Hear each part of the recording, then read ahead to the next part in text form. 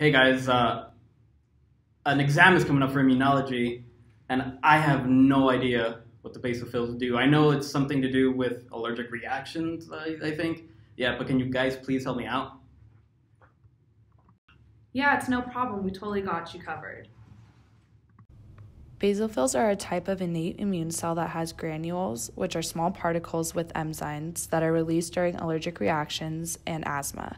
A basophil is a type of white blood cell and a type of a granulocyte.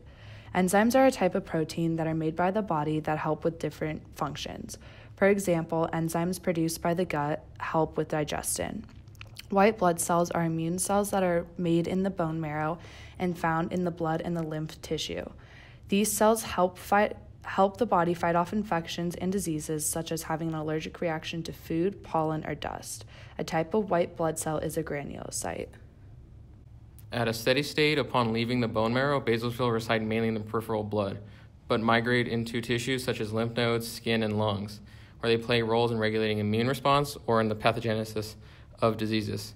Basophils fight off infections by using granules filled with histamines. A histamine is an organic nitrogenous compound involved in local immune response. When a basophil encounters a foreign substance in the body, they release the histamine, which increases blood flow, which results in swelling and inflammation. Swelling and inflammations are considered the first line of defense of the immune system.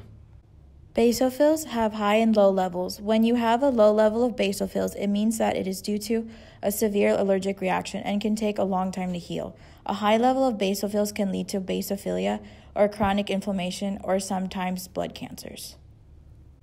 Oh, okay, so the basophils are part of the innate immune system that contain granules, and the granules contain histamine. And those are released when someone's allergic to something. And that is important for enabling the immune response. Cool, thanks, guys.